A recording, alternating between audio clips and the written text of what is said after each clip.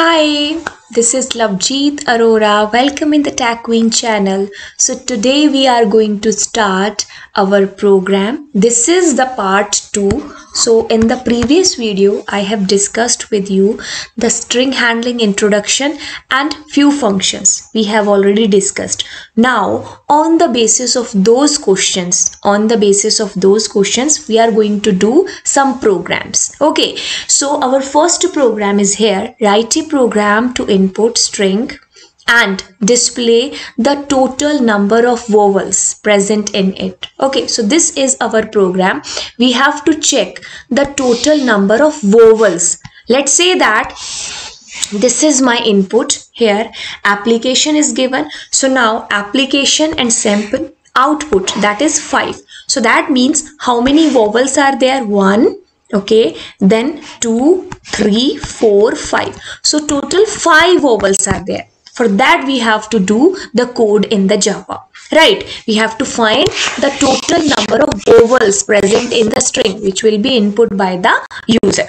So now moving back to the BlueJ. So here you can see the code. Okay, so see, this is my program here. This is my program. Okay, so let me change the position of my picture because maybe you will be unable to see the code. Okay, so this is my question. I hope that now it is perfectly visible to you. So guys, I'm just importing there the util package. So class is the name. This is the name of my class, my main method. The scanner, okay, scanner object I'm using, and I have given a message to the user to enter a string, and I'm using the scanner class. So with the help of scanner class object, I have taken a string. I have taken as a input a string from the user. Okay, so this is my string class and this is the object of my class. Let's say that user has entered anything. Anything means any name. Okay, because the question is that we have to find how many vowels are there in the string, right? So now what I'm going to do, I'm just converting the whole string into the lowercase. Why I did that? For example, user entered their apple, A-double-P. Okay, so user has entered that. So now what I'm going to do, user can enter the capital letter also, the small also. And if I say that A-E-I-O-U, okay, so in the capital form, this is also vowel. If I'm going to write for the small form, A-E-I-O-U, so that is also vowels, right? So for that, what we have to do, we just have to check for both the possibilities. Okay, user can enter anything. User can enter small also, upper also. Okay, so we have to check for both the possibilities. So that's why what I did, instead of using conditions there, instead of putting this also in the condition, what I did, I have just converted the full string into the lowercase only. Okay, so that it will be easy for us to do the code. So now in the next line, guys, whenever you are finding anything in the question that is written the total number, how many numbers, for that what we have to do, we have to take a counter variable, that is integer v is equals to 0. I have taken. Why this 0? Because we have to count that how many vowels are there. Okay, so that's why we have to initialize it with 0. Okay, so now this is done, this is also done. So these lines, I hope that is clear to you. So now I'm coming to the main coding. So guys, here what I did, I have just started my string from the 0 to the less than the length, whatever is the length. So guys, here is my string, that is apple. So now I have converted it into the small case. Okay, small case I have converted. So if I'm asking that what is the length of that, so here 0, 1, 2, 3, 4. Okay, so 0, 1, 2, 3, 4 means 0 is this, 1, 2, 3, 4. Okay, so total 4 elements are there, and so that's why the length will be what? 5. Okay, 0 to 4 elements are there, so the total length is 5. Guys, this is like a bus. In a bus, how many seats are there? 5 are there, but the seat numbers are that. Okay, these are just the index position, 0, 1, 2, 3, 4. 0 to 4 elements are there, total is 5. I hope this thing is clear to you. Okay, so here s dot length, that value will be 5 only. So we are checking that is 0 less than the length. Yeah, condition is true. So that means now we are going to enter inside this for loop, and here what we are going to do, we are just checking. We are just checking for what? We are checking for A, E, I, O, U. We are checking for the vowels there. Okay, so this we are using there. Let's say that this is what S is my string, this one. Dot char at. What is on the at ith number location? There is 0. 0 means there is what? Small a. Is that equals to a small a? Yeah, in the first match we found true answer.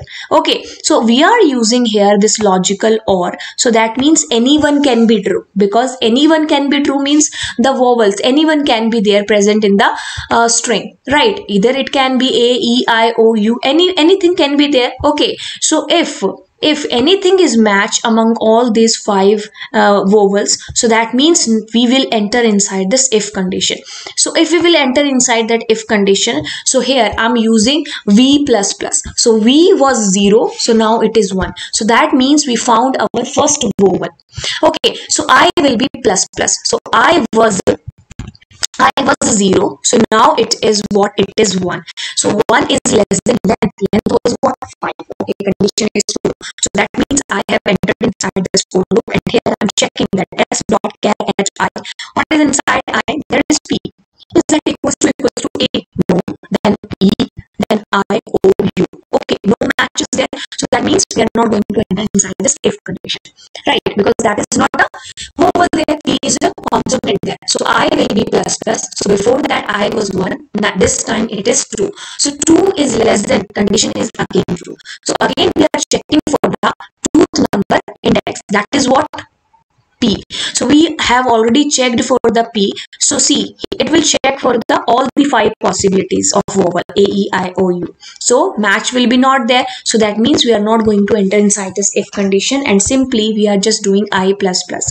So I was 2. So this time it is 3. So 3 is less than the length. The condition is true. So that means condition true. We are again coming inside this, and we are checking now for this L. Okay, so we are checking for this L, s dot char at ith number location. That means on the 3rd number location, what exactly there? There is L, small l. Is that equals to any vowel A, E, I, O, U? No. So that means again we are not going to enter inside this if condition. Then I will be plus plus. So I's value was 3. This time it is 4. 4 is less than, condition true. So here we are checking that ith number location. That means 4th number location. Is there any element that is equals to A? No, that is not equals to A, because that is what? That is small a. Okay, so now we are using here this logical or. So here we are again checking that s dot char at a ith number location. Ith means the 4th number location. Is that equals to I?